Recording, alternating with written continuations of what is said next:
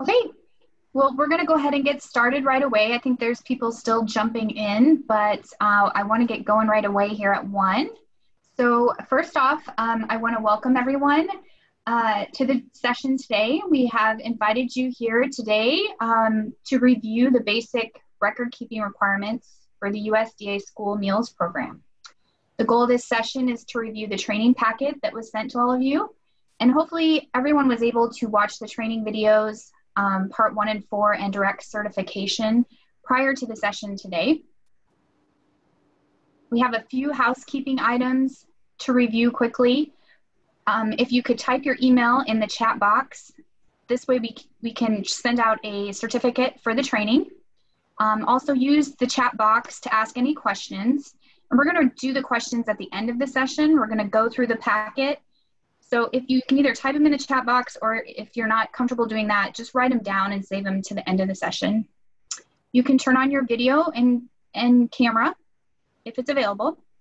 Please mute yourself during the presentation and have your packet ready if you are able to follow along, if you were able to get it printed off.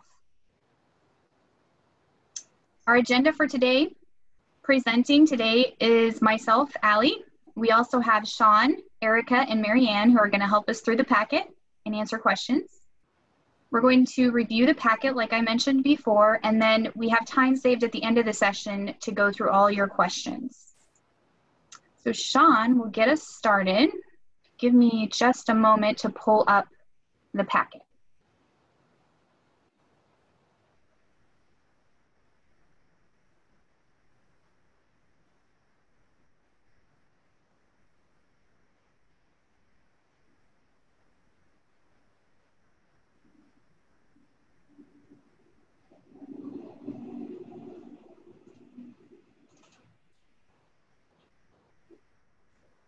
Okay. Okay, a big welcome to everyone. Thank you for joining us today. The first page of your packet contains a certificate for continuing education hours for today's training. You may complete the certificate. You are earning 2 hours of CEU training hours for today.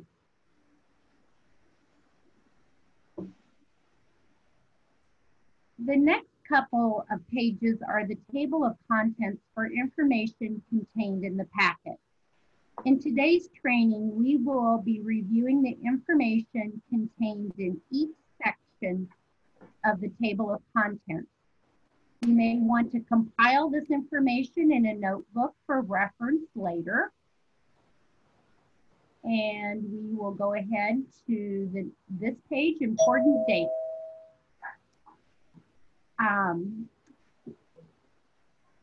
As with any program your school participates in, there are important dates to be aware of. The start of the program year for the school meals program is July 1st with an ending date of July 30th. I'm sorry, not July 30th, June 30th. So the program year runs July 1st through June 30th. At the end of the important dates handout, you will find dates for the claim reimbursement submission. So if we proceed to the next page, we will see at the bottom of the page is information about claim submission. You may find it helpful to keep the important dates handout available for easy reference as you proceed through the school year. Thanks. The Nutrition Services Directory provides contact information for staff working in the child nutrition programs administered by the Nebraska Department of Education. These include the School Meals Program, the Summer Food Service Program, and the Child and Adult Care Food Program. There is also contact information for financial services. Those are the folks that process the claims for reimbursement. The USDA Foods Office, which is administered by the Department of Health and Human Services. And we also have contact information for Mandy Carney, who is the head of the Food Safety Health Inspections.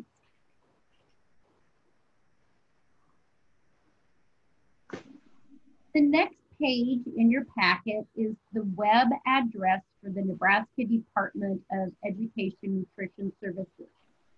This is a very important link to bookmark as program information and forms are contained on this website.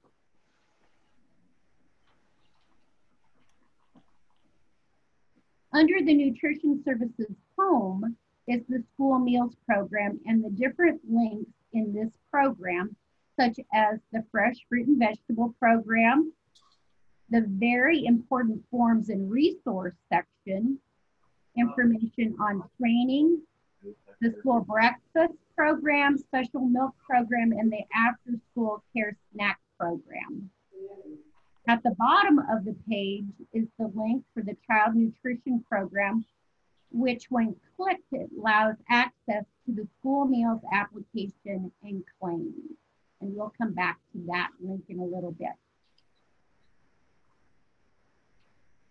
I've already mentioned the forms and resource section, and we are coming back to it on this handout.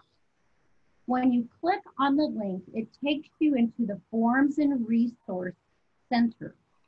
The center is divided into 3 sections: administration, food service, and regulations and policies. The forms and information section you will be using are found in the first section. We'll go on to the next form. This form in your packet is the Nutrition Services Computer Access Application and Agreement. Yeah, you can print out. This form is completed whenever there is a change in authorized representative for the school meals program. The authorized representative is the designated person responsible for the administration of the school meals program. They ensure the rules and regulations of the program are adhered to.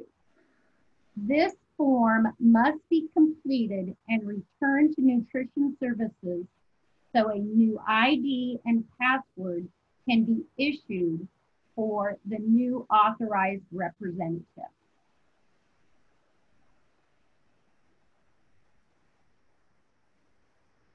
As we previously looked at the access to the online application claim system, we can find that it's on the main page of the Nutrition Services homepage.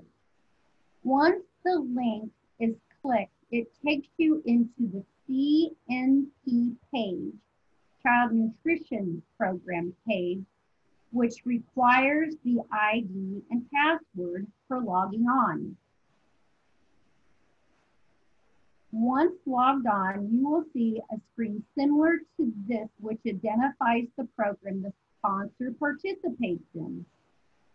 By clicking on the blue square entry in the school nutrition program, you have access to that program.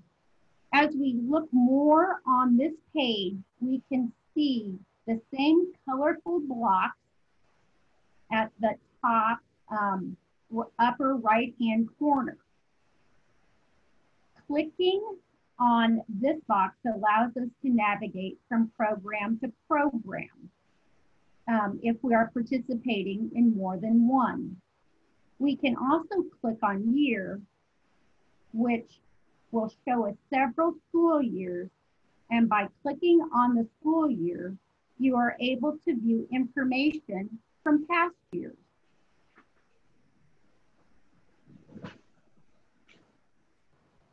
Once we click on the blue box, we want to click on applications, which will take us into our school meals application. Under applications, I want to point out there are several main areas you will be using. These include the application packet, the verification report, completing information for the food safety inspections, the financial report for non-public schools and institutions, and the direct certification, direct verification information. The lower section of this page shows what information is contained in the application packet. So as we look at this page or lower section, we can see we're looking at the 2020-21 application packet.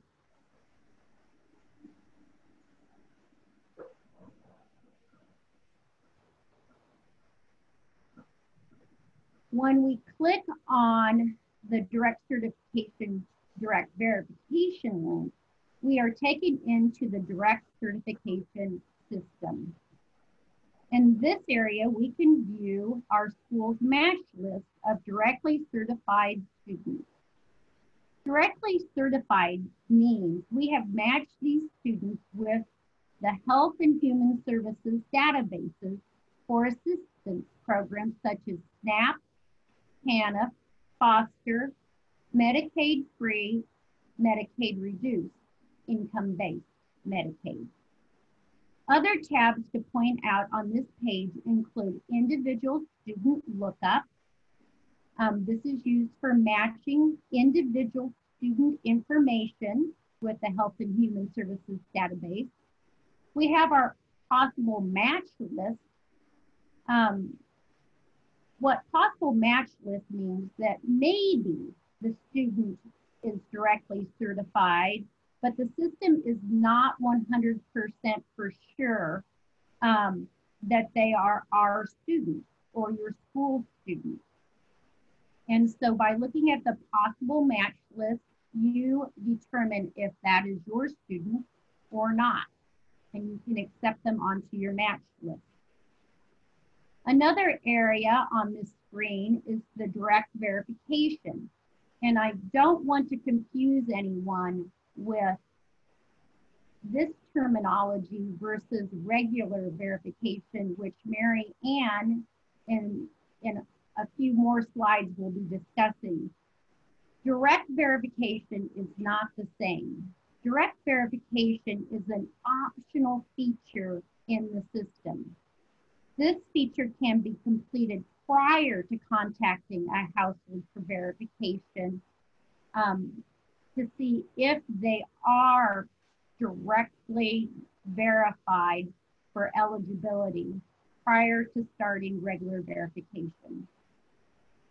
As I mentioned, this is an optional feature. Schools are not required to directly verify students, but it is available on the direct certification system page. As we move on down, I previously mentioned qualifying assistance programs, and by clicking in the maintenance tab, you can view the program character, which will appear on the direct certification match list, and the full description of what the assistance program is.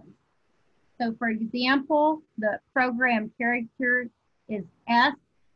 That is an abbreviation for SNAP, or that is the program character for SNAP, and SNAP stands for Supplemental Nutrition Assistance Program. So we do have what those characters are identified under the maintenance tab.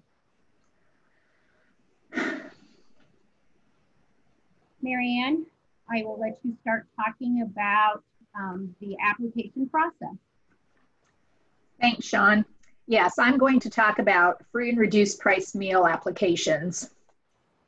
So the very first handout here, I'm sure you've already been working with this. I know the process is well underway in your school. This is the tool that is used to approve meal applications.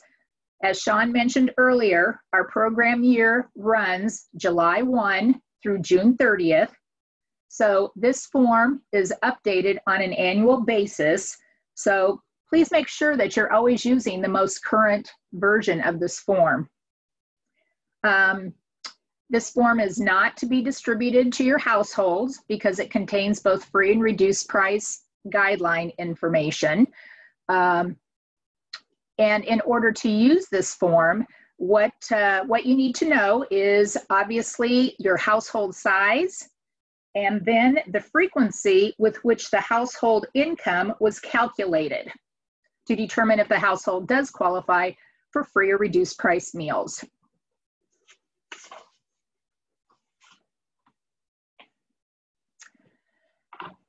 This screenshot is taken from our website.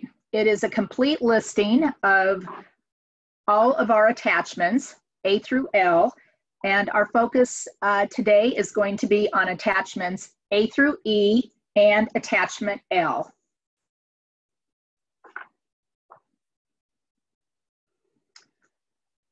So then we have attachments A through L populate on this next screenshot. These forms, you can go back, yes. These forms are all available as Word documents so that you're able to add information where needed. In the next section on training, our training, of course, has been updated and is available as a series of videos that can be watched along with other resources available for you. And the last thing on this particular page, USDA's meal application is available in a variety of different languages, and we have a number of the attachments that are listed above available in Spanish. Next. So then we have a number of our different attachments here that we're just going to run through and touch base on. Attachment B is a required form that must be sent to your households.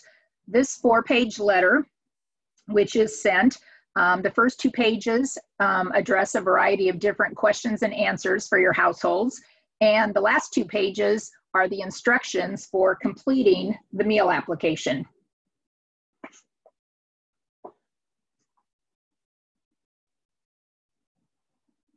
Okay. Next, we have attachment C, which is our meal application. This is a 2-page form.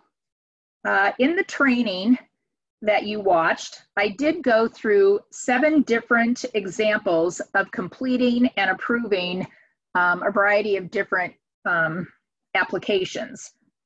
So hopefully you had the opportunity to take a look at those different examples.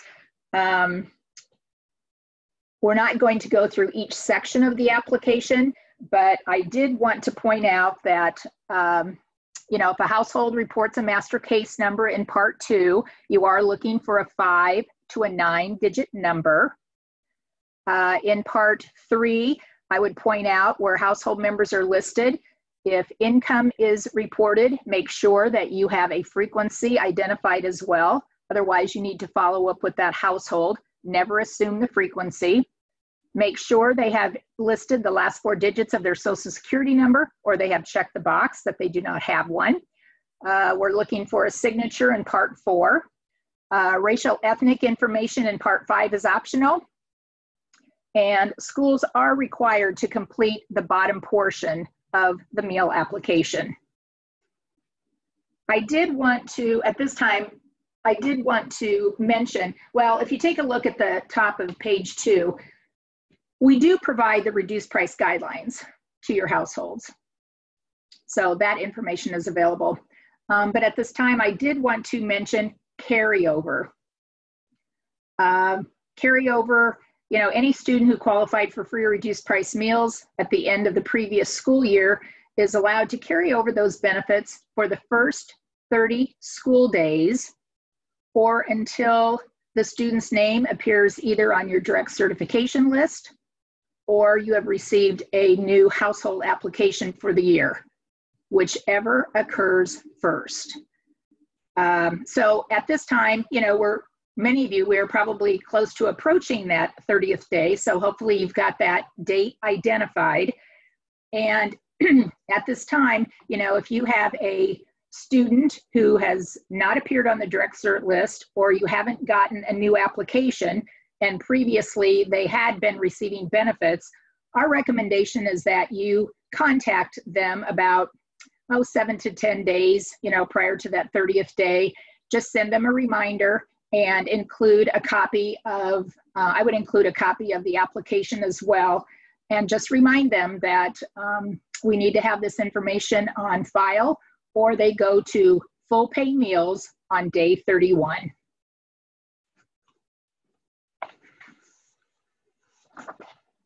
Next, we have attachment D, which is our approval or denial letter.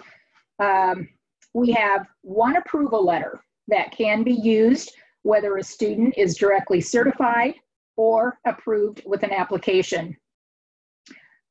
Software-generated letters can be used, but please make sure that it contains similar language to what is found here in attachment D. One of the things that we typically find is that, Allie, if you want to scroll down a little bit towards second page, I think. Yeah, just oftentimes the non-discrimination statement has not been updated in the software-generated letters. So please double check and make sure you've got the most current non-discrimination statement listed. Next, we have attachment D3, notice of a change in benefits. We created this letter for schools in case a household needs to be notified if an error is discovered. And what I would point out here is if household benefits increase, the change in eligibility for that household can be immediate, or if a household is losing benefits, you must give them a 10 calendar day notice. And the day you would send the letter would count as day 1.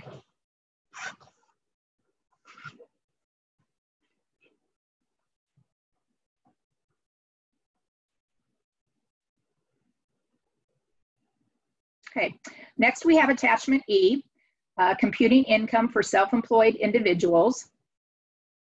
This is an optional form that can be sent to your households. So in addition to attachment B, the household letter and a copy of the application, some school districts choose to include attachment E as well. We often see it sent in rural areas, where households are engaged in farming. When you take a look at this form, individuals who are self-employed, we are allowed to take a look at a tax return. And in the last couple of years, the tax return has changed. So information that is required on attachment E is now coming from 2 different locations on the tax return. And we have identified those locations there for you.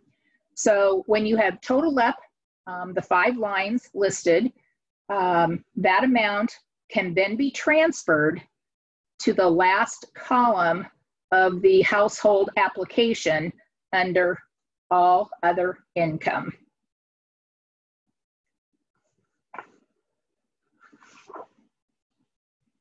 Okay, next we have sharing information with other programs. This too is an optional form. However, if your school waives fees or offers discounts on programs based on a student's free or reduced price eligibility, you must have a signed form on file from the student's parent or guardian releasing this information to be used in those other programs.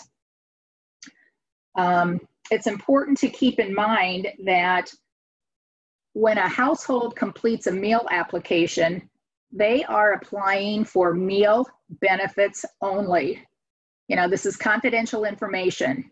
And so again, if it's going to be shared with other programs within your school, you must have a parent signature on file releasing the information.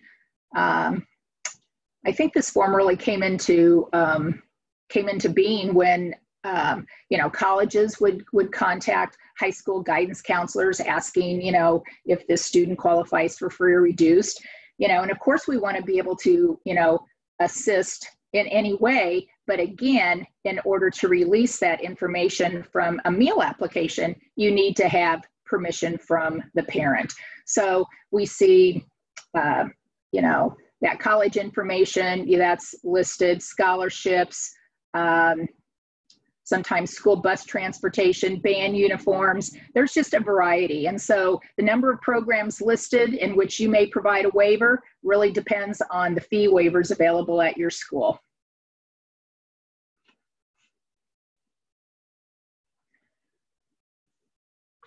Okay, the last page here, just want to point out,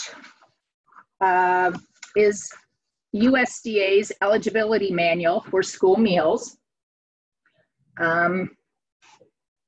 This resource is going to cover a variety of topics associated with school meal eligibility, and it's broken down into different sections, and at the end of each section, it's, as I said, it's really all-inclusive, and it contains a variety of different questions and answers.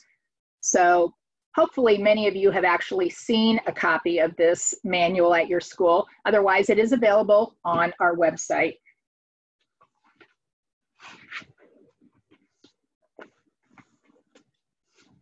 Okay, the next thing that I would like to talk about is verification. And I'm going to talk maybe in a little bit more detail on verification because it's probably the next thing that needs to be completed. However, we are still waiting to hear from USDA whether the process of verification is going to be required this year or not. Now that schools are being given the opportunity to switch from the National School Lunch Program to the Summer Feeding Program, where everyone eats for free, we're still in a holding pattern, waiting to find out if verification needs to be completed or not. But I'll still give you an overview of the process. So the process actually begins October 1, in which you are asked to count up the number of meal applications that you have on file. We're talking paper applications. This is not the number of students who qualify for free or reduced, but rather the number of applications. And as you count up those applications, make sure that you have removed any applications in which a student is on your direct certification list. Any student who's on the direct certification list is already verified. So we ask that you pull those applications and file them separately. So once you have the number of you've counted up, the number of applications, it should be only for those students that this is how they are eligible for free or reduced price meals. Then you take that total count and you multiply it by 3%. And whatever that number happens to be, if it ends up being some part of a decimal, then you need to round up. Now, first thing then after that is you're going to need to contact your household. And for that, you are going to use attachment F. So I believe, yes, it's listed right there. Go back a little bit. There, yeah. I think the actual online page has been updated, that there's additional forms listed besides just attachment F. But attachment F is the notification letter that is sent to your households. We ask that you give them approximately 10 days to 2 weeks at the very most to return documentation supporting the income that they reported on their application. By law, if you have not heard from that household within the time frame you identified, then you need to follow up one more time requesting information. Once you have all the documentation, you must review it and determine the household's income based on what was submitted to you. Then you're going to go back and you're going to compare that amount of income along with household size. You're going to go back to that income eligibility chart to see if the household still qualifies for meal benefits. Once you've completed that process, you then need to notify you'll need to notify the households that applied. And so then you are asked to send the results letter, which is attachment G. In addition to attachment G, we also ask you to complete what is called a tracker form, and that is attachment H2. And the tracker form is specific to each household that was selected for verification. And that's exactly what it does. It just tracks where you are in the process of receiving information from the household, kind of start to finish. And it allows you to sign off and attach that tracker form to the meal application if you so choose. With any of the documentation that has been submitted by your household, all of that must be kept on file so that it's available for us to review when we're out conducting an administrative review. Okay, we can move along. All right, next thing is then we want to talk about the verification report, the online report, which is required to be completed by November 15th each year. Okay. We have actually provided a copy of the form, copy of the online form that will need to be completed. Again, we're not going to go through this line by line, but one of the things I wanted to point out, section 1 is just asking for some general information regarding your school. But what I wanted to bring to your attention is, please notice that over on the right-hand side, we have 2 columns. And just make sure, column A is asking for the number of schools, whereas column B is asking for the number of students. So please make sure that when you are completing this report, that you are entering numbers in the correct column. Allie, if you want to slide that up a little bit. Section 2 does not apply to the majority of schools in Nebraska. These are school districts that have a very high percentage of students who qualify for free or reduced price meals. And these school districts participate in either Provision 2 or the Community Eligibility Provision Program. And so someone at your school would know if you are participating in either of those programs. So the majority of school districts do not have to complete Section 2. What I would point out then in Section 3 is that this section deals specifically with recording numbers of your directly certified students only.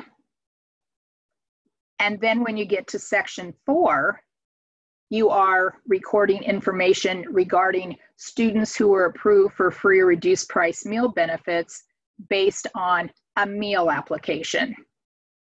So those 2 sections are separated. Again, Section 3, direct certification. Section 4, meal applications. Section 5 is really a summary of your verification efforts. There are 2 types of verification that can be used. We have standard or error-prone.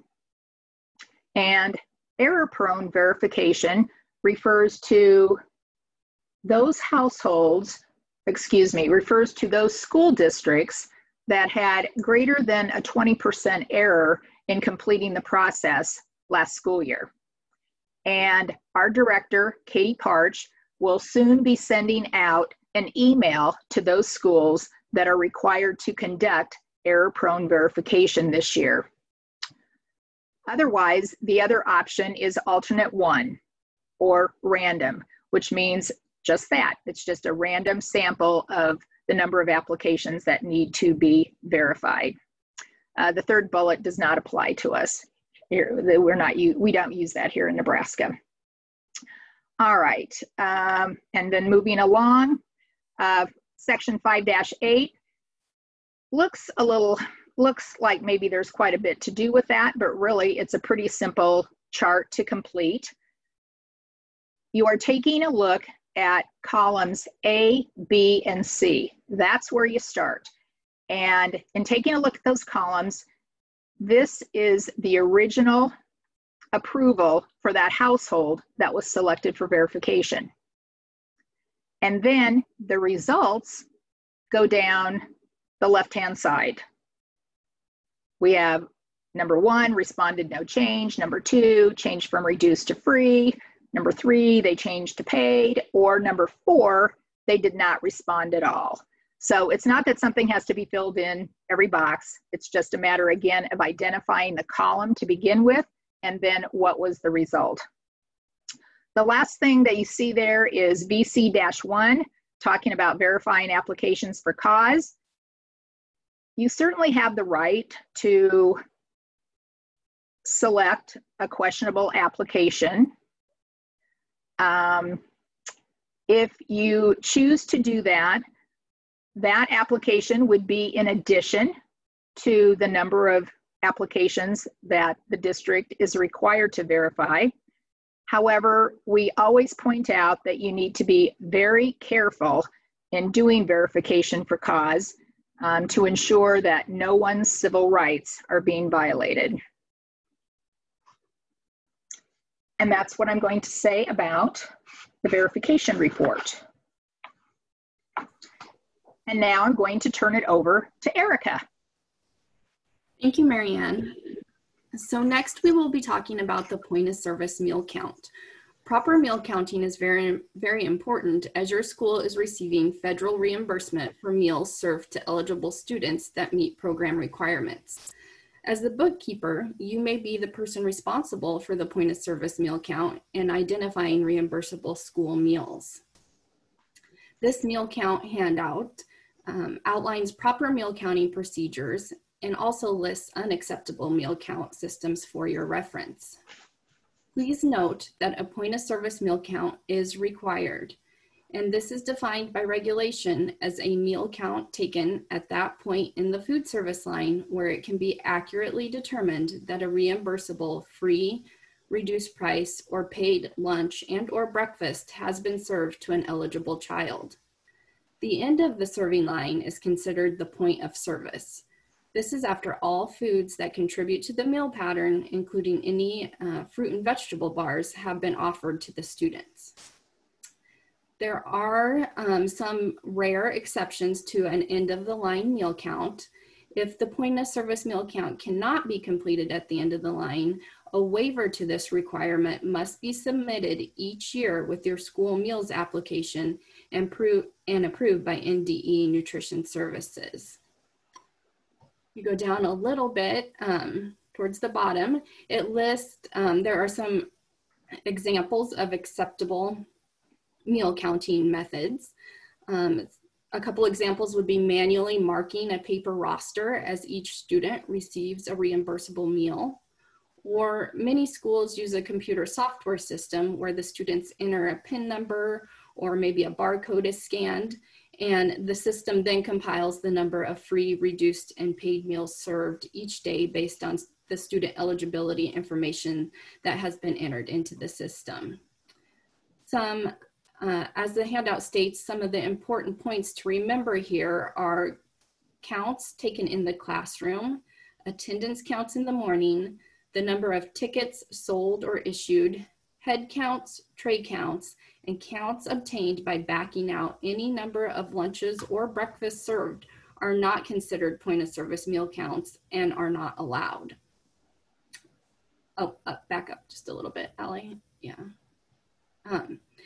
Also note that color coding or single symbol coding of tickets or rosters by category, such as free, reduced, or paid, are prohibited. So for example, you cannot issue all of the free students a blue ticket, all of the reduced students a red ticket, and all of the paid students a green ticket, as we want to keep that information confidential as to who is free, reduced, or paid. And school districts are responsible for documenting the accuracy of any computer software system. The page up on the screen here lists unacceptable meal counting systems. And I'm not going to read through all of these to you, but as an example, we mentioned earlier, trade counts cannot be used, and you may be wondering why that is. And as the handout explains, this does not provide an accurate count of reimbursable meals. It only provides a count of the number of trays used. So there are no controls to ensure that those trays contained all the necessary food items, that trays were not stuck together, or maybe the student dropped the tray and the meal had to be replaced. Another example of an unacceptable meal counting system is attendance counts or classroom counts in the morning. Just because that student was there in the morning and indicated that they wanted to receive a school meal doesn't mean that they did indeed receive that meal. For example, maybe they got sick and went home before lunch and never actually ate that lunch for the day. So as you can see, there are a lot of reasons why the meal counts must be documented as the student actually receives the meal at the end of the service line. Go ahead and go to the next page.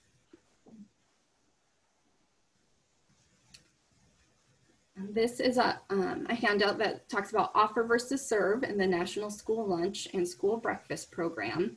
If you are the person in charge of the point of service meal count, you will need to know how to identify a reimbursable meal. And in order to do that, there are some basic things you need to know about offer versus serve.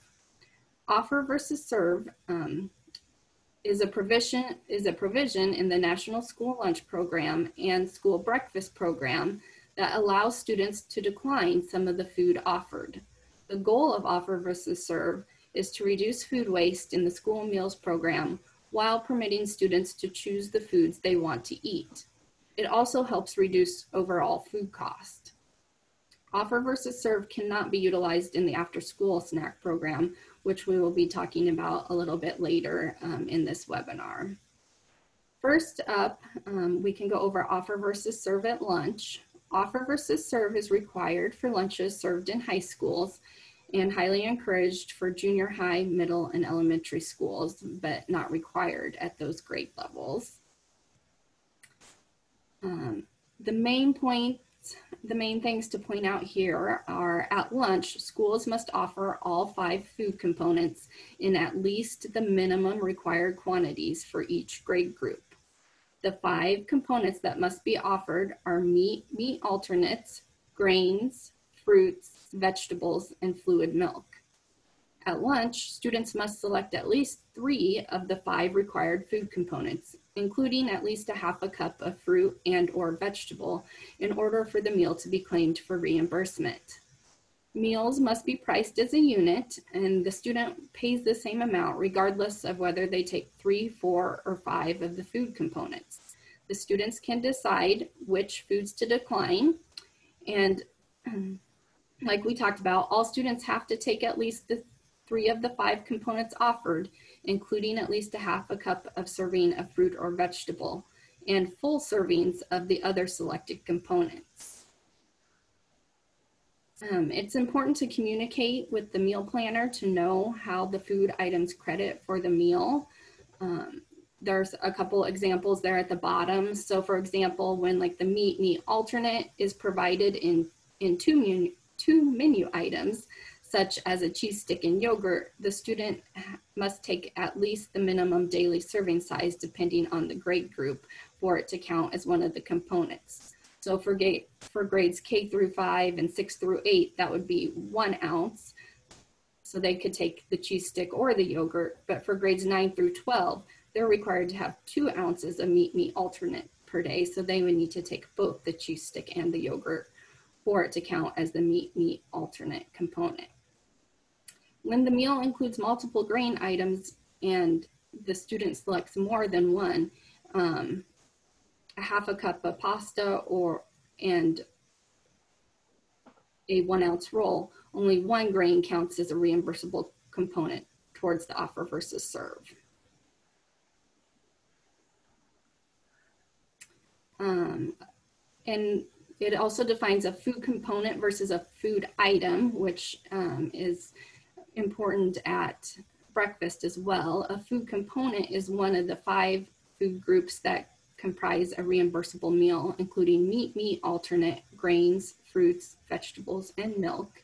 And a food item is a specific food offered within the 5 food components. In some cases, the entree may credit for both the meat alternate component and the grain component, such as with pizza. And in that case, the student could select the entree, and then they would only need to select a half a cup of fruit or vegetable in addition to the entree to make a reimbursable meal. On to the next page right there. The chart summarizes the meal pattern requirements and the number of food components that students can decline. So the left side shows what the meal planner must offer. They must offer the 5 components. And on the right side, it shows that the student can decline 2 of those components as long as they take that half cup serving of fruit or vegetable. Next, we'll go over offer versus serve at breakfast.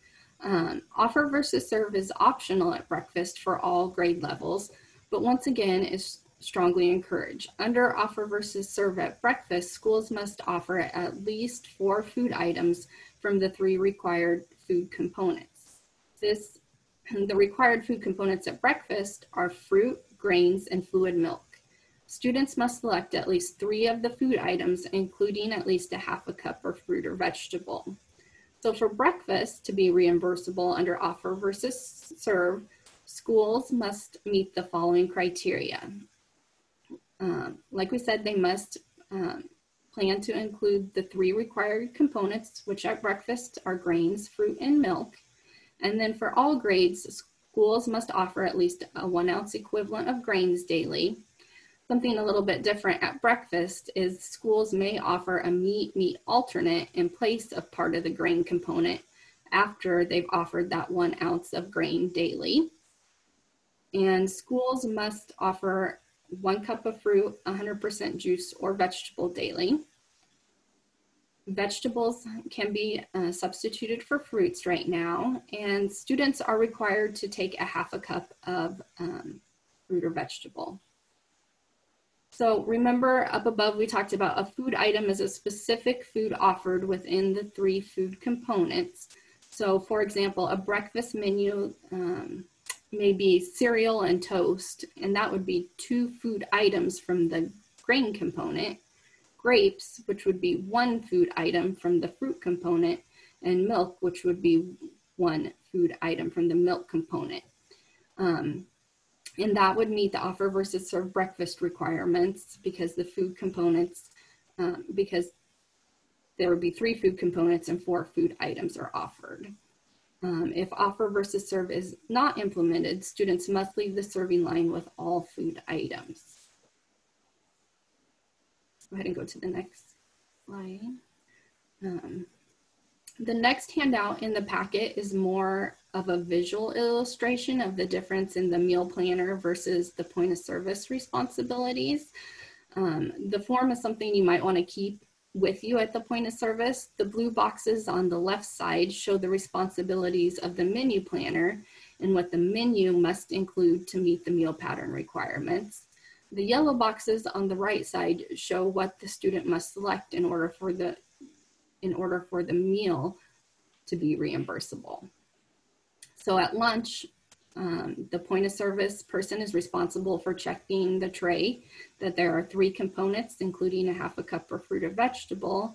And down at the bottom at breakfast, the tray has to contain the 3 food items, including a half a cup of fruit or vegetable.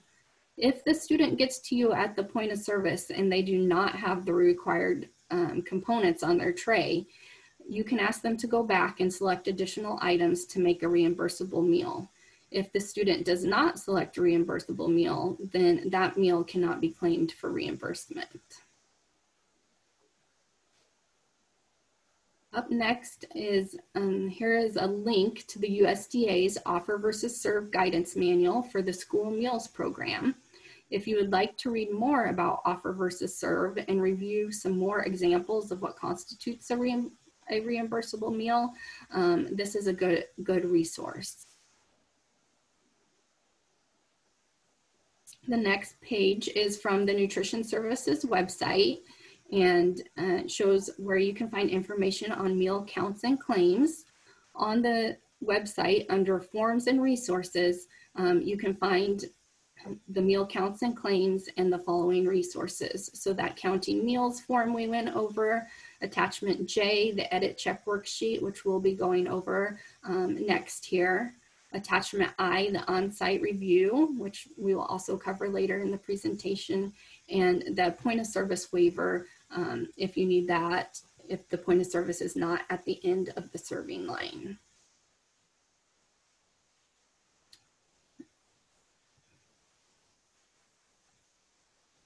This is the edit check worksheet, attachment J. This is discussed in part 4 of the online bookkeeper training. But as the determination is made that the student has a reimbursable meal, they are then counted by category of paid, free, and reduced. And a daily total of each category is required for each meal. The majority of schools utilize software programs specifically designed for counting and compiling this meal count information. For those of you that do not utilize a software system, you can use a manual system. Once the daily count of paid, free, and reduced students has been determined, this information is entered into attachment J. And as I showed you up above, it is available as a printable form or as an Excel spreadsheet on the Nutrition Services website. The top portion of the form requires the name of the feeding site and the month and the year for which meals were served. And the form is completed for each day of the month with the daily meal counts recorded for paid, free, and reduced meals. The total of each category, paid, free, and reduced for the month, is then recorded in the total at the bottom of each column. The form can also be used for counting special milk and for tracking adult meals. Adult meals cannot be claimed for reimbursement, but can be recorded here. If your software system provides the daily count of paid, free, and reduced price meals and compiles the totals for the month, then you can just print out that report from the top for the top portion. You do not need to re-record those numbers in the top portion of the attachment J edit check worksheet. The bottom portion, or the bottom section of attachment J here, is the required edit check. This section is completed before submitting your claim into the CMP system, and the form serves as a double check for accuracy in the claiming numbers. If your school is using a software system for meal counting, it may already have the capability to complete the edit check, but not all software systems have the edit check feature. So if your system does not provide the information required for the edit check, then you need to complete that bottom portion of attachment J and keep it on file with your claim documentation for the month. In order to complete the bottom portion, fill out A, which is the days served, and that refers to the number of days in the month that meals were served for each meal type. B is the enrollment, and obviously that's the number of students that are enrolled for the feeding site and have access to meal service. C is the average daily attendance, and that is calculated by taking the total of each day's attendance at the feeding site and then dividing by the number of days the meals were served. Remember to always round up when you're referring to the number of students. So if you come up with 102.5, you need to round up to 103, as it's impossible to have a half of a student. And D is the attendance factor. That's the average daily attendance divided by the enrollment. Letters E, F, and G record the highest number of students eligible for free, reduced, and paid meals in the month. If a student's eligibility changes during the month, then the student should be counted in both categories. So for example, if the student is eligible for reduced meals at the start of the month, and then the family turns in a new income eligibility application later in the month, and you determine that they are now free, you would record that student in both the highest number of free eligible students and the highest number of reduced eligible students. So you would record them in both places. As we move down the form, we see the required edit check portion. We've already determined the attendance factor and the highest number of eligible students approved for the month. So when you multiply those, you get the attendance adjusted eligible number of students for the month. The information in the box instructs us that the number of meals claimed by category cannot exceed the figures reported on lines E, F, or G on any given day. So that's one thing you want to check when you're filling out this form, that no days, you don't have any days where you exceed the highest number of students you had eligible for free, reduced, or paid meals. And if the number of meals claimed by category exceeds the figures on lines H, I, or J on any given day, then those meals must be circled above, and the reason for the discrepancy documented either at the bottom of this form or on the back of the page. Or if your system does the edit check worksheet, you would still want to do that portion of it and document the reason on that edit check from your software company. An example of why this might happen would be maybe all the students in a particular category were in attendance and ate on their favorite pizza meal day or something like that. Next page. Next is an example of a claim for reimbursement in the CMP system. Claims for reimbursement are entered into the CMP system by logging in and clicking on claims. You then want to click on the month for the claim you wish to enter and click on add original claim. You then click on add by the site name you wish to enter the claim for. In lines G1 through G3, this is where you're going to enter that highest number of students approved for free, reduced, or paid meals for the month. And note that that number may not add, or it may add up to more students than enrolled in your school, since students might be counted in more than one category. The attendance factor will automatically populate after you enter some of the information below. You enter the number of operating days, the number of days meals were served that month, and enter the average daily attendance. Then go ahead and enter the total number of free, reduced, and paid meals for lunch and breakfast.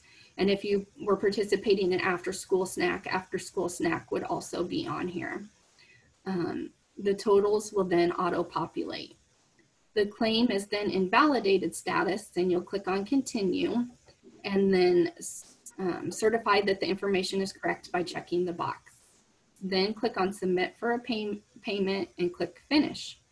The claim status should show as accepted, and you should receive an email saying the claim has been accepted. There is a short tutorial on the Nutrition Services website that goes through those steps for submitting the claim. Next is the claims for reimbursement due dates and payment dates. Just a few important reminders there. Claims can be submitted anytime after the final meal or snack of the month has been served for the claim month. Every month, it would be a good idea to reconcile your claim payments with your bank statement to make sure you receive the proper reimbursement. And it talks about that accepted status. So claim status in the CMP system must show as accepted in order to be paid. If a claim status shows as validated or pending, this means that the claim has not been submitted for payment. So you need to return to the CMP system to complete the certification step required to submit the claim. A claim in accepted status can be modified if you need to change it for some reason, if you need to change the numbers, but you will need to resubmit after the changes have been made. And please note, if you click on modify after a claim has been accepted, even if you don't make any changes, just because you clicked on modify, you need to resubmit it. In order for it to be paid. The box, the next box talks about claim payment of electronic claim payment or electronic fund transfer dates. Claims submitted on the 10th before noon, NDE will process those on the 10th of the month, and then you'll receive payment within 2 to 3 days. NDE processes claims on the 10th, 15th, and 20th of every month. If you submit a claim after the 20th, it'll be processed on the 10th of the following month. The last date to submit a claim is 60 days following the last day of the month covered by the claim. So for example, for your August claim, you have until October 30th to make sure that you get the claim submitted for August. I wouldn't recommend waiting until the 60th day to submit the claim, just in case something happens with the system or you can't get it to go through. You want to give yourself a little bit of leeway to get that claim entered before the 60th day.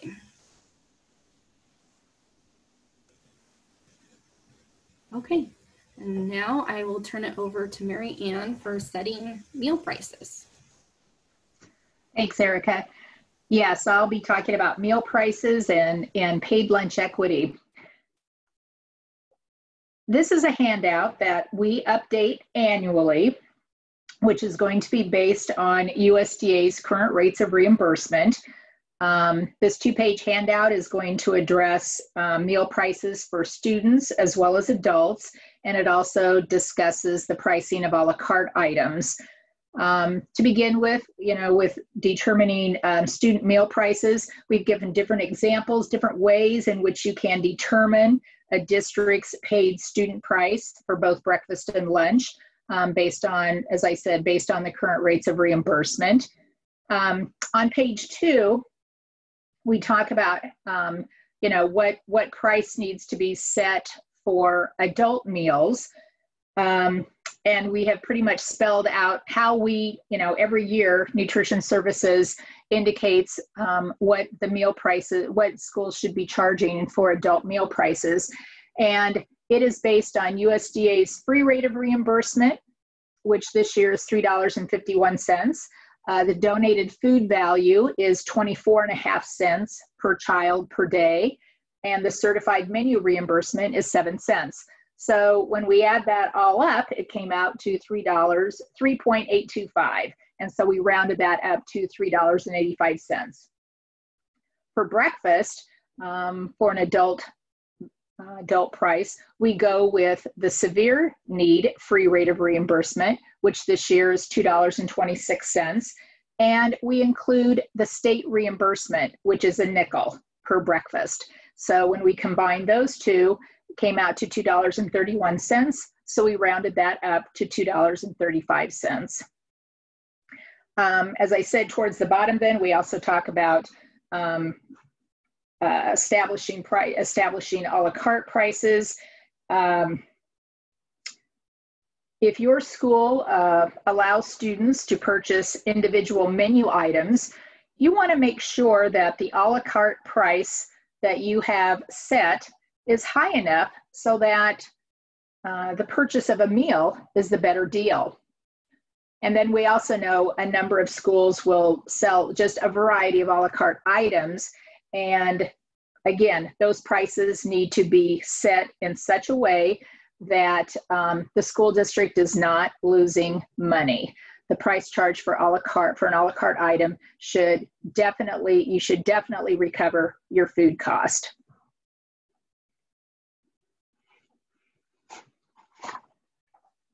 Okay, next we have paid lunch equity. The paid lunch equity tool came out a number of years ago, and basically school districts are asked to complete this tool each year unless you happen to be a non-pricing program.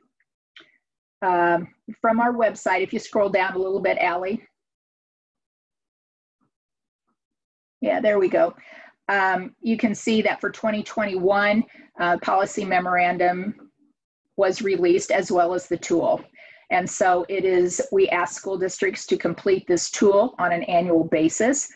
It is an Excel form, and completion of it will determine if a school district needs to raise its paid student lunch prices for the next school year. Generally, the PLE tool is released sometime in the spring, and so we ask that you complete it at that time. And then you need to share those results with your school board, because your school board typically is going to be responsible for determining your student meal prices for the next year, but they should also see what the results are from having completed the PLE tool. USDA identifies in this policy memorandum each year what a district's average weighted price should be. So for school year 2021, that average weighted price is $3.09. That doesn't mean that that has to be the prices that are being charged at your school, because we know over the years, school districts are always moving towards that average weighted price that USDA has established. USDA, typically, as a result of completing the tool, school district, it may indicate that, a district has fallen somewhat behind as far as keeping up with raising student meal prices.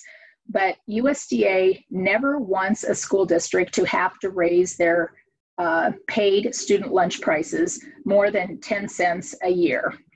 However, if your school district truly needs to generate revenues, you can certainly charge more if necessary.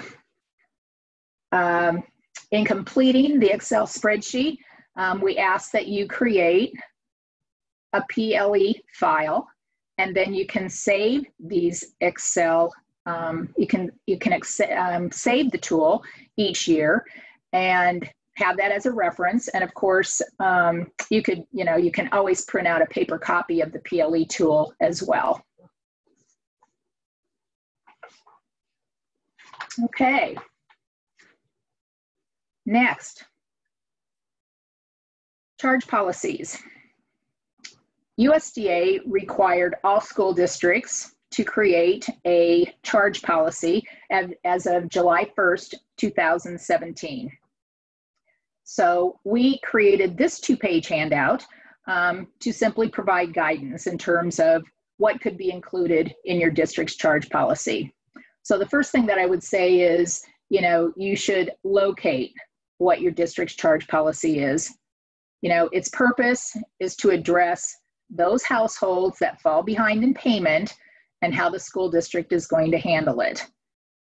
We ask that the charge policy be included in your student handbook, and it should also be distributed at the beginning of the year along with the household meal application that gets sent out.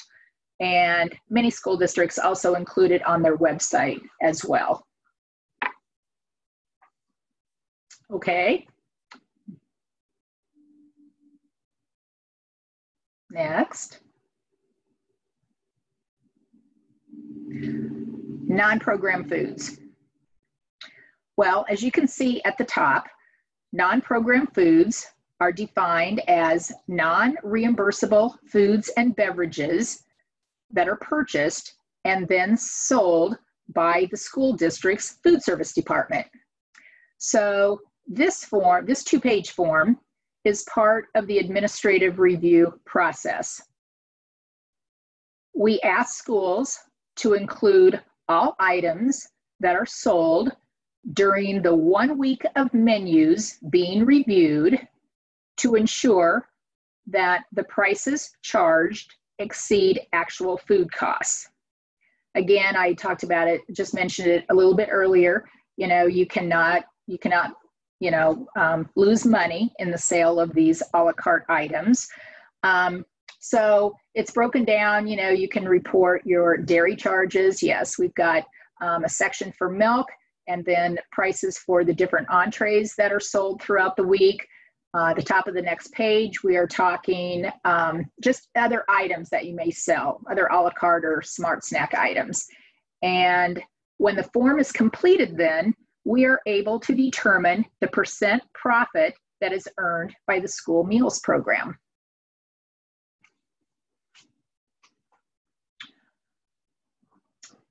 Next, we have Nebraska's competitive food rule.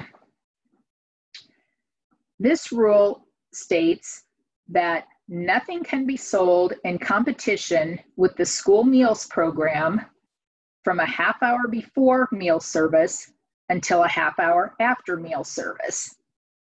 This applies to both breakfast and lunch. So, no organization can sell any, no organization can sell anything during these established times. And if your school district has vending machines, then those machines should be set on timers during this particular time frame. So that's the competitive food rule. And then about halfway down that page, we start talking about smart snacks.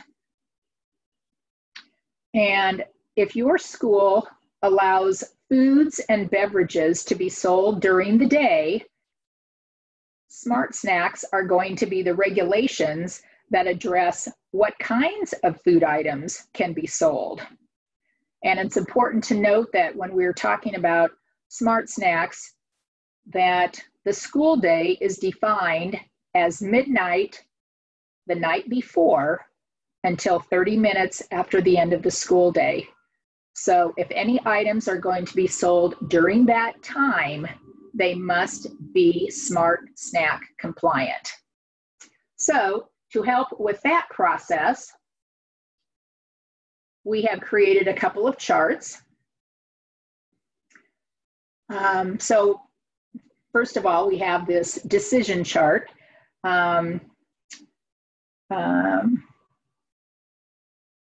The item, on this particular, this is a 2-page chart. The item must meet the nutrient standards that are identified there on the left-hand side, and also must meet one of the component groups that are listed on the right-hand side. In addition to referring to this decision chart, you can also obtain company information and have that on file as proof that the item that's being sold is smart snack compliant.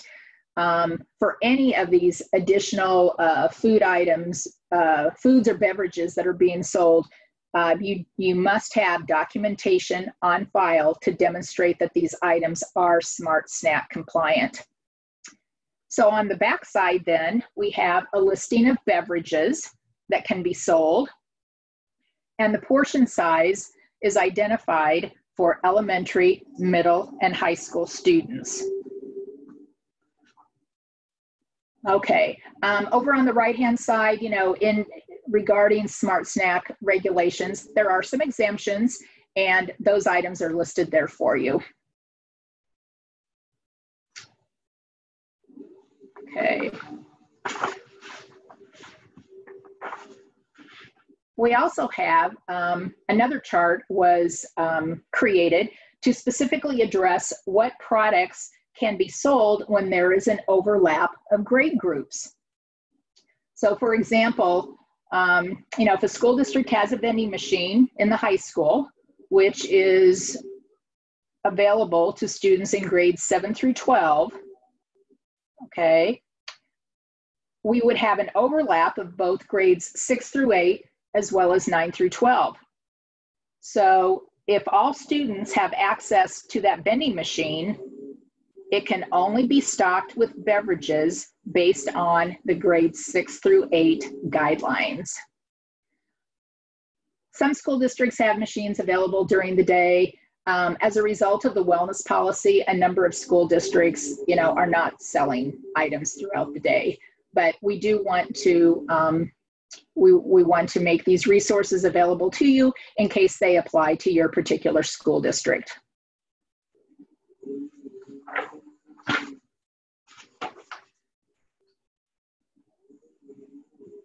Okay.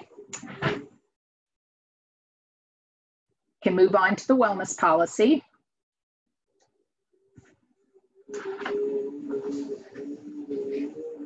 Purpose of the wellness policy is to address the health and well-being of all children in school. The handout that we have included here is an overview of things to consider, including in your district's wellness policy. All school districts have been required to have a wellness policy on file for a number of years now. And one of the requirements is that each school district must have a wellness policy committee. And that committee must meet at least once a year.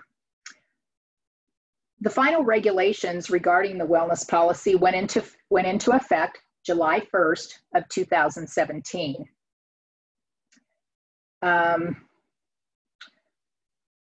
And as a result, if you want to scroll through that, Allie, to, yeah, it's 4 pages, different things that can be included in your policy, right? And when those final regulations went into effect, this handout right here, if you want to go back to the top of the assessment tool here, thank you. When those final regulations were available, this assessment tool specifically addresses the sections that are to be included in the district's policy. And so we've been working with school districts, the last few years to make sure that these different elements have been included in the policy. Now that the final regulations are out, school districts are required to complete an assessment of their wellness policy every 3 years. So when the final regs went into effect in 17, now that we're at 2020, that assessment was emailed to all schools last year. So again, I would just ask that you check to see if it's been completed. As a result of the pandemic, the deadline has been extended for school districts to complete their first assessment by next June. The wellness policy should be posted on your school district's website, and many schools also choose to include it in their student handbook as well.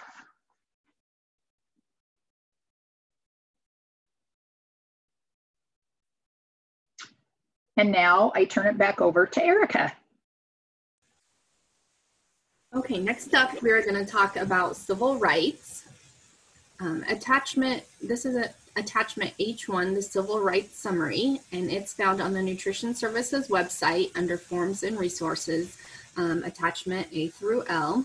This attachment is required to be completed by November 15th as part of the verification process.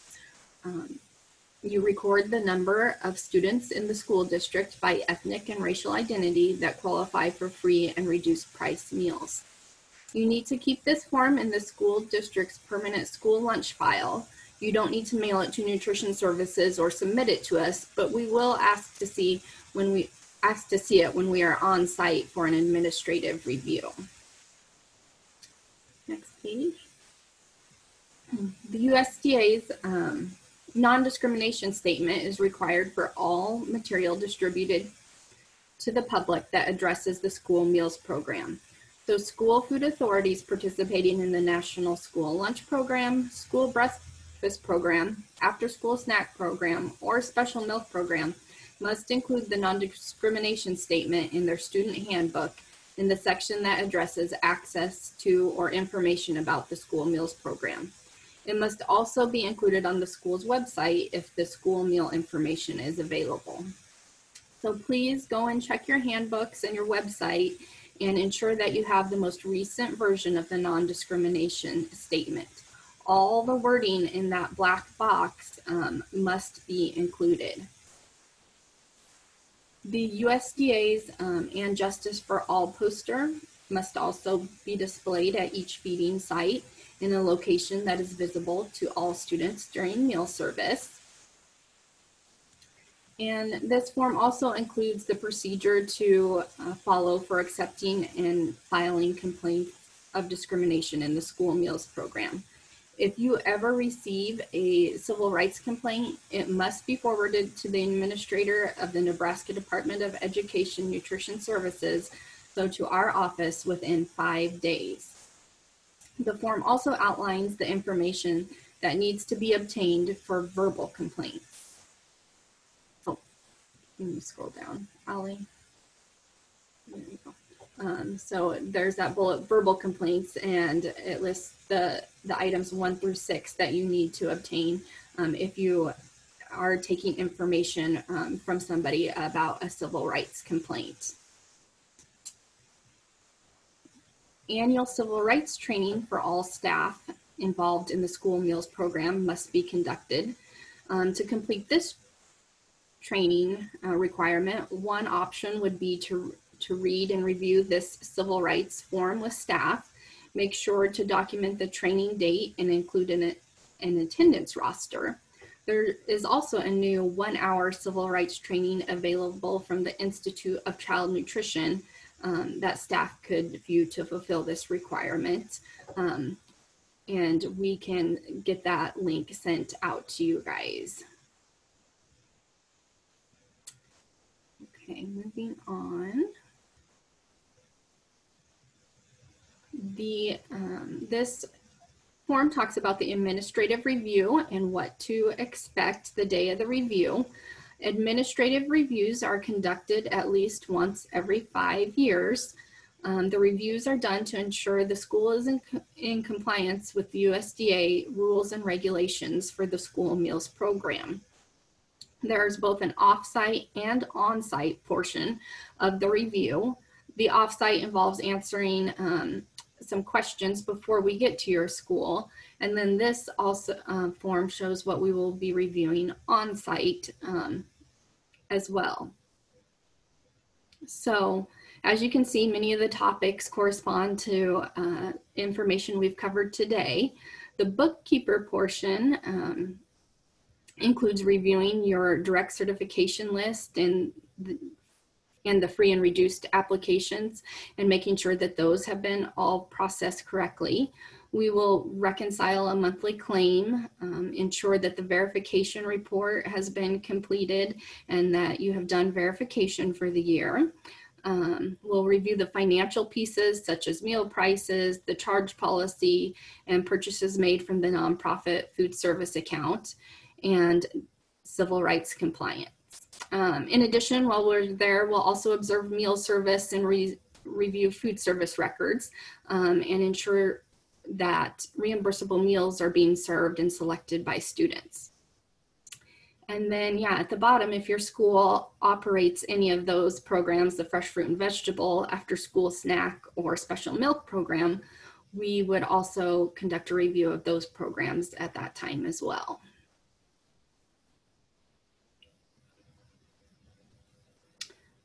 This is the professional standards for all school nutrition employees handout. USDA has established minimum professional standards requirements for school nutrition professionals who manage and operate the National School Lunch and School Breakfast programs. The training standards for all nutrition program employees are determined by position, and I'll review these on the next form when I get to that section. And in addition, you go ahead and scroll down, Allie, to the next page. In addition, USDA has created minimum hiring standards for new school food authority directors based on a school district size. So one thing to update on this form, as USDA has not created a new handout for this yet, but where it says relevant school food service experience, that has been changed to just any type of food service experience for the hiring standards. Okay, next page. This is NDE's professional standards training requirements and online resources handout.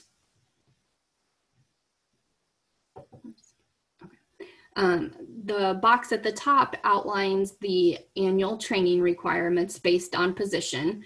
So for example, the program director or your food service director is required to have 12 hours of training each school year. You're probably noticing that there is no bookkeeper title listed in this chart, and this is because there is no minimum number of required hours for the bookkeepers for the school lunch program. But we would expect that to see that you had completed training relevant to your position. So if NDE is offering a webinar on direct certification, and that's something that applies to your job duties, then that's something you would want to participate in and document those training hours. Under the important points, note that all trainings must be documented on a training tracker or log, and links to those are provided there. The bottom portion of the form and on to the next page are just links to current training opportunities available, and I'll let you explore those on your own time, but many can be completed online if you don't want to do them in person. And next page. This is just a list of the professional standards learning codes for the school food service staff. And then the next page is a template or an example of a training log that can be used to document training for a specific training event. And that's all I have. So I'll turn it over to Sean to go over after school snack. Thank you, Erica. The next section of your packet is the After School Care Snack Program. We've included this in your packet because oftentimes this is a program where food service provides the after-school snack, but another program implements the point of service count and the monitoring aspects of the program. The page that we are looking at right now is the meal pattern for the after-school snack program.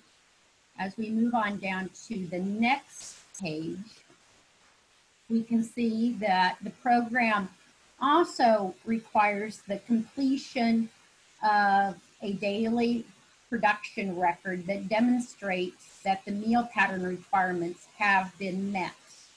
So the documentation piece is of utmost importance. And then as we move on down, we can see that the after-school snack care program also requires on-site reviews. It requires 2 different on-site reviews to be completed, one during the first 4 weeks of operation, and the second on-site review must be completed anytime during the remainder of the school year. This completed form is retained on-site and is not submitted to our office. The after-school care snack program requires daily snack counts to be compiled for the monthly claim for reimbursement. Snacks can be claimed either as all free based on the site's school enrollment being over 50% free and reduced, or by individual students' eligibility for those sites where the school enrollment is less than 50%. We'll move on down. The next section of your packet addresses USDA Foods. USDA Foods is not administered by Nutrition Services, but through the Department of Health and Human Services. We have listed the coordinator and staff assistant on this form. For any questions you may have about your school's utilization of USDA Foods, we ask that you contact one of these individuals.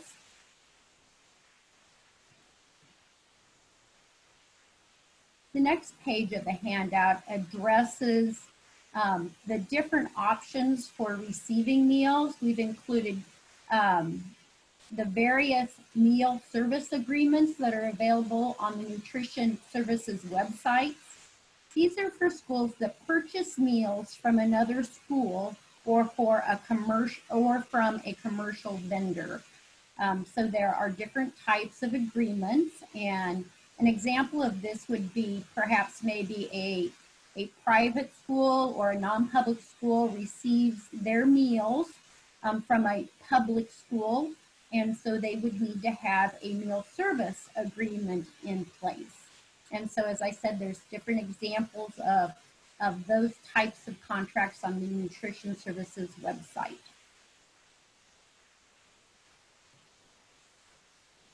The next section of your packet is on the on-site reviews. On-site reviews look at the meal counting and claiming procedures of individual sites. On-site reviews must be completed for each school year for sponsors that have more than one feeding site. For lunch, the on-site review is completed for each feeding site. For breakfast, the on-site reviews are completed for 50% of the sites.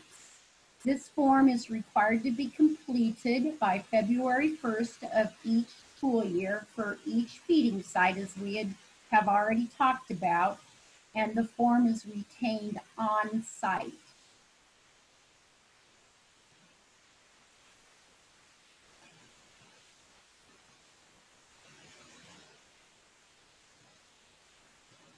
The next section of our packet addresses the annual financial report. The annual financial report is required to be completed for all non-public schools and institutions.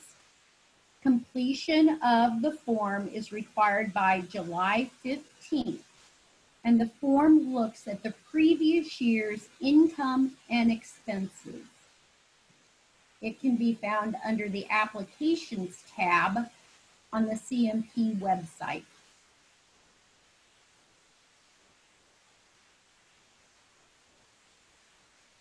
The next section of your handout, we will be reviewing procurement requirements of the school meals program, starting with the Buy American provision.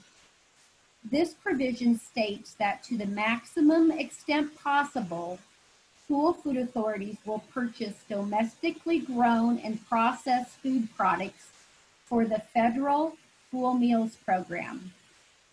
There are few exemptions, and if necessary, the school food authority must complete a Buy American justification form, which is found on the next page, if requiring an exemption. The form is completed and retained on site.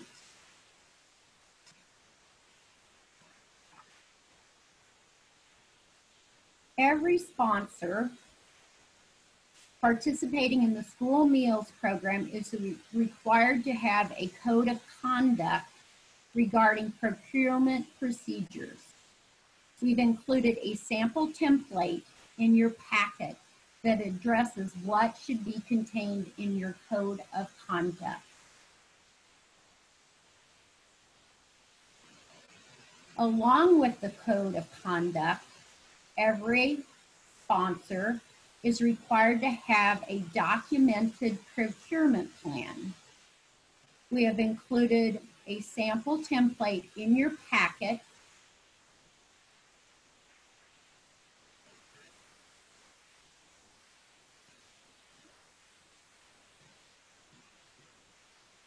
And as we go on down, it addresses all the different procurement scenarios.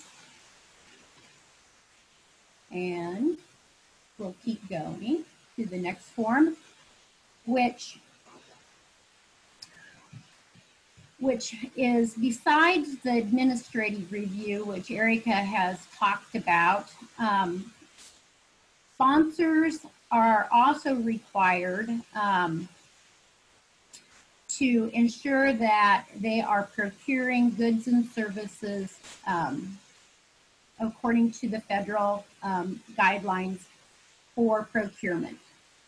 And so, along with the administrative review, our agency, the state agency, also conducts a procurement review. And this form gives you an idea of some of the questions that we will be asking during the procurement review. The procurement review is required for sponsors every 6 years, or for some sponsors, this might be more frequently.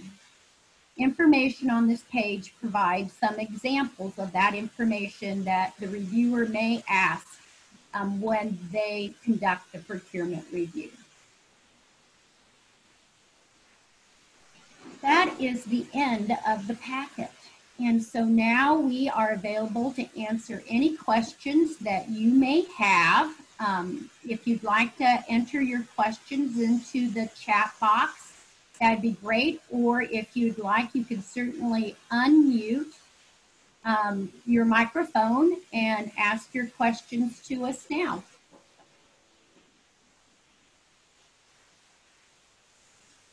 We covered a lot of information today.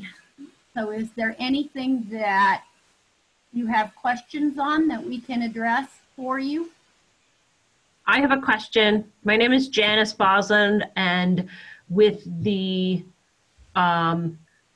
entire school is now moving to the SFSP program. So the August claims are going to have the free and reduced numbers. Does the September claim, being that the entire school is now on free lunch, claim everybody is free, or do we still keep the numbers of what people have been approved and certified for? Janice, that's such an excellent question. USDA guidance has said, in recently released as of last Friday, that schools have the option to begin the summer food service program from the beginning of the school year. So that is definitely an option that's available, but that would require refunding all of your student accounts, and then we would have to do a revision of your August claim. You can certainly start the summer food service program at any point, and many schools are opting to do it, you know, September 1st or even later, so that they have ample time to inform their families. And some schools do not have the administrative ability to go back and refund student accounts. So it's that date that your school has determined that it is participating in the summer food service program. USDA also issued guidance that says that a sponsor, a summer food service sponsor, does not have to have a completed application or an approved application to begin participation. You would have to have an approved application before submitting a summer food service claim, but that does give you a little bit of leeway in getting that process completed. So my question, I guess, back to you is, when has your school determined that it is participating in the summer food service program? We are starting at September 1st. Okay. And we're notifying everybody today, and Sure. I am in the process of refunding everyone that's paid for lunch as of September 1st through today. And we've altered our software so that they will no longer be charged the fee for the paid lunch. So how do I claim, does the claim for September then claim the entire school is free, or do I still claim, how do I claim September? Well, September is going to be claimed under the summer food service program because you are starting participation as of September 1st. Okay, and that's a different claim form in the claim form section of the website? Yes, it is. Okay. And it requires an application for participation in the summer food service program. Thank you. You bet. Sean, Yes. I would just add, I think Katie is getting ready to actually send an email later today or tomorrow, right? Regarding the changes as far as claims, how claims can be, schools can make that change regarding claim submission. Yes, she is. Yeah. Janice did point out that they are beginning participation as of September 1st. So nothing needs to happen with your August claim. Your August claim is submitted under the school meals program. moving forward, your September claim will be under the summer food service program.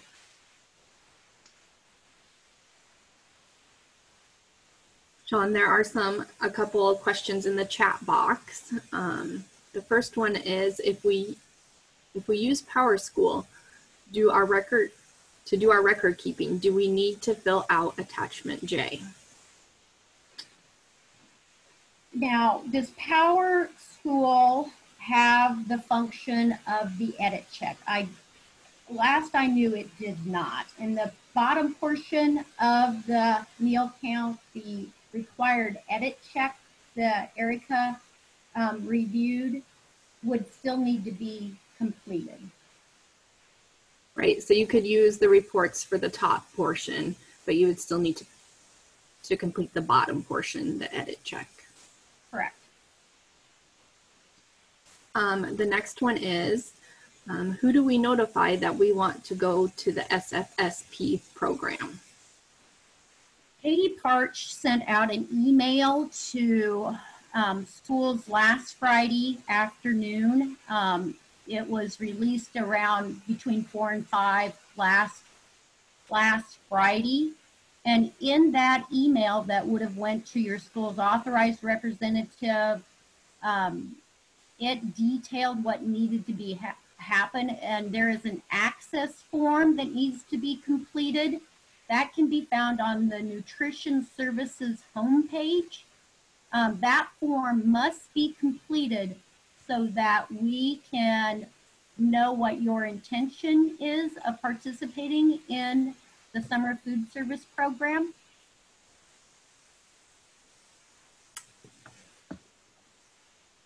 Next one, you mentioned that if a student lunch status changes, we need to notify them. I am new at this and wonder the easiest way to determine the change if I have already updated them to this year's status.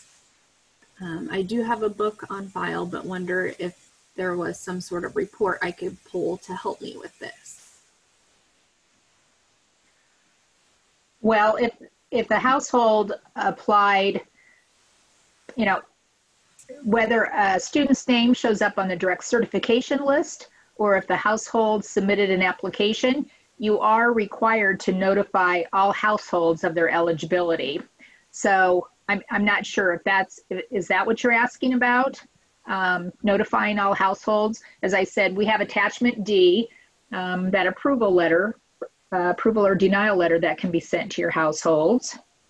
When I was talking about, lunch status changing, I think that I was talking about attachment D3, where, say, for example, we're out on a review, and if we determine there is an error, then the household needs to be notified, and then you would have to give them, a 10 calendar day notice. The same thing may also occur as a result of verification. A household that may have qualified initially on their application as free.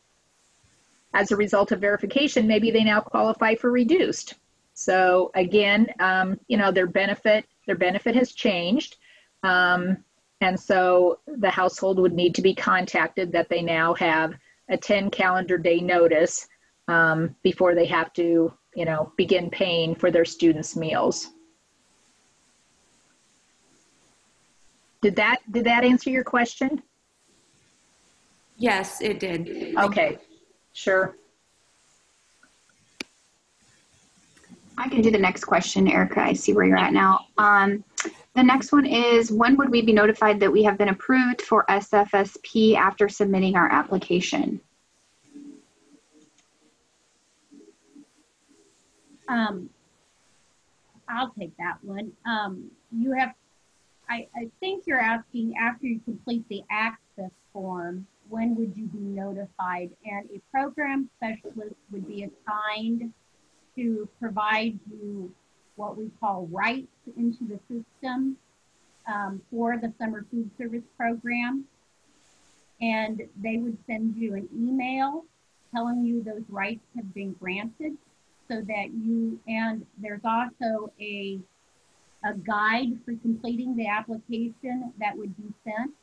And so you would receive that information via email.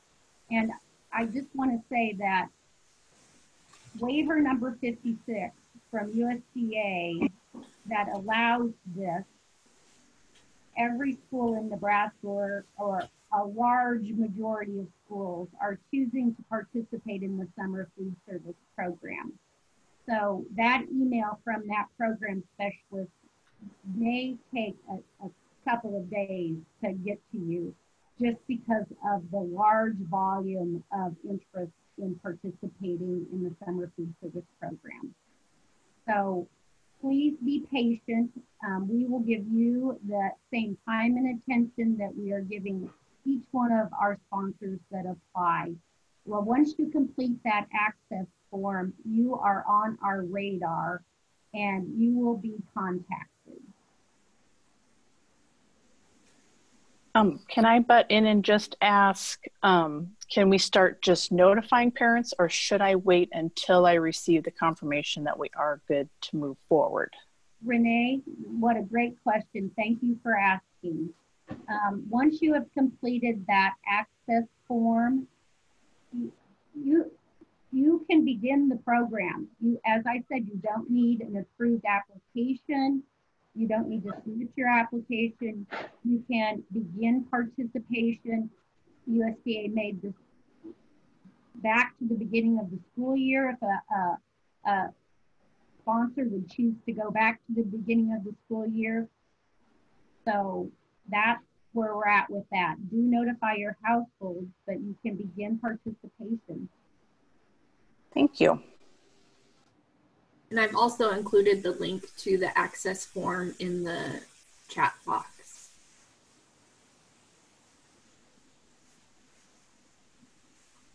Okay, I have another question. If we choose to go back to the start date of school of 8/18 and I haven't finished my August claim yet, what would be a disadvantage to starting 8/18? We found a way to easily refund accounts. Well, you have found a way to easily refund accounts. You have not entered your claim in the school meals program for August. You would need to get, we need to get your application approved, completed and approved to submit the claim for meals, the summer food service meals in August. I think the disadvantage would be that you would not receive probably as timely a payment from our office because you haven't started the process yet of completing the application and it hasn't been approved. That would probably be the disadvantage, is that you probably wouldn't get payment at this point till October for August meals. I think that's probably realistic at this point.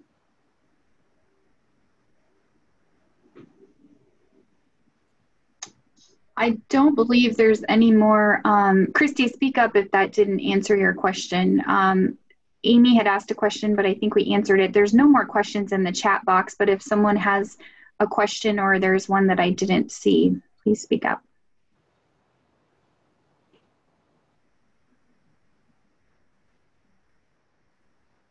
Now with this big development with moving to the summer food service program,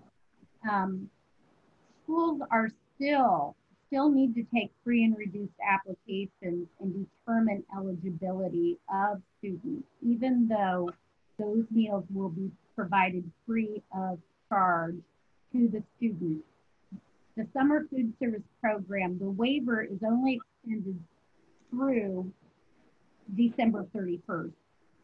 As of right now, it's back to normal counting and claiming and the school meal pattern in January. So you must continue efforts to get students approved for meal benefits. Point. I have another question. It's Janice Boslin. Sorry to bother you. if we're completing that edit check form for the month of August, is the edit check necessary then if the entire school is free for going for September, October, November, and December?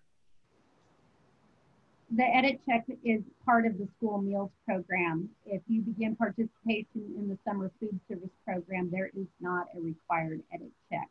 Thank you. Yeah.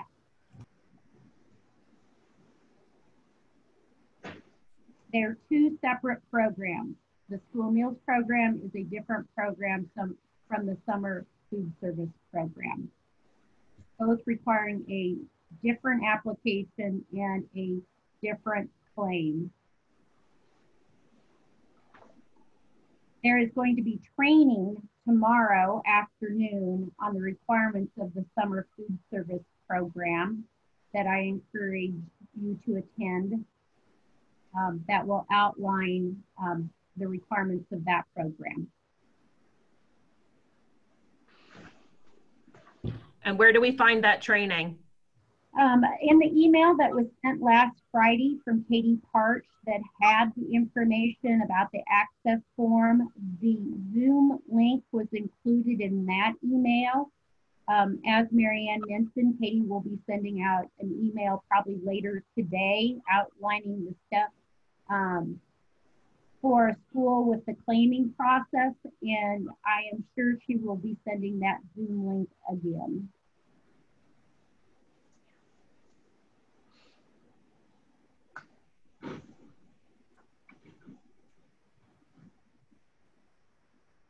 Amy asked, will the webinar be recorded? I will not be able to attend. Yes, I'm sure the webinar will be recorded and made available on our website.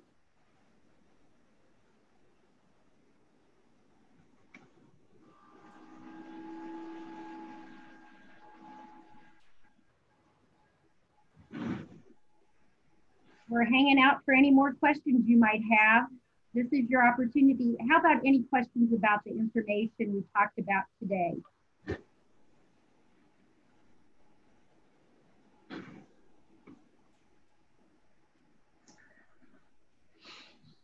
I'm so glad that we explained everything so clearly.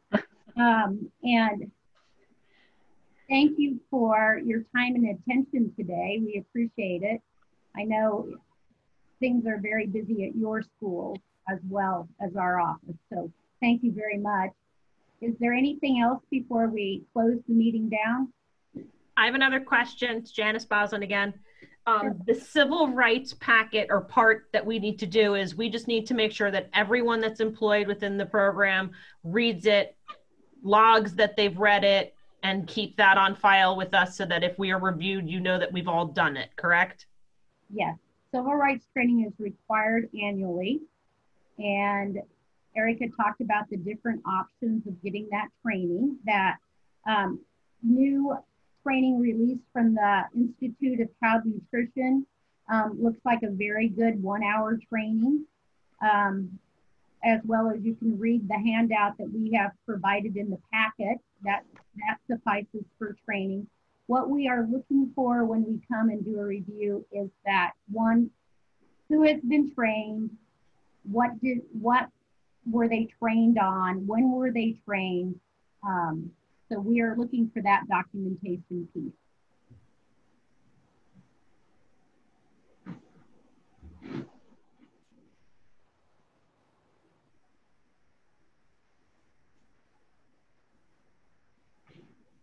The question came from Carly, the Buy American Justification form. Does that include beef, pork?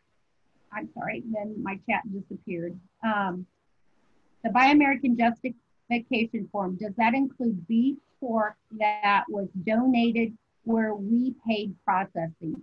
No, because that is a product that is domestic. I am talking about non-domestic products. So that might be, an example would be if we went into your storeroom and we saw that you had tomatoes from Mexico, okay? That would be an example of, well, why didn't you purchase tomatoes from the US? So what's the justification for purchasing a product that is readily available in the United States?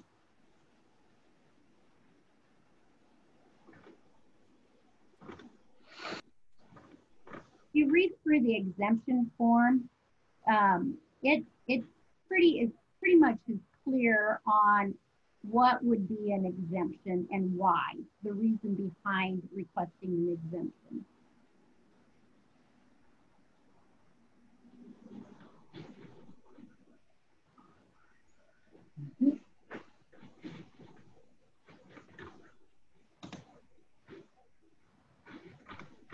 My last question is, if we had any other questions after today, who do we contact? Well, Janice, you can contact any of us. We're here to assist you, and how you would find our contact information is on the Nutrition Services homepage. Under Quick Links, there is, if you click on that, there's all kinds of great information. And there is also Contact Us. And then all of our names are listed with our email address.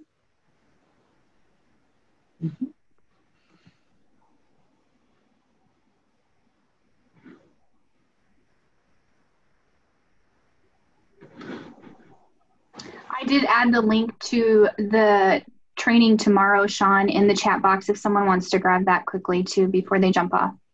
Sure. Thank you so much, Allie.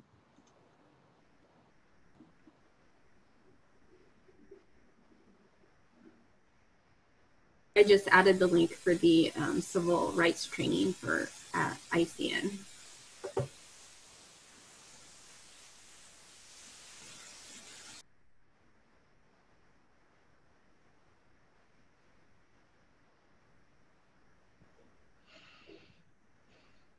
Well, if there's not anything else, I think we will leave the meeting. Thank you again, everyone, for your time and attention this afternoon.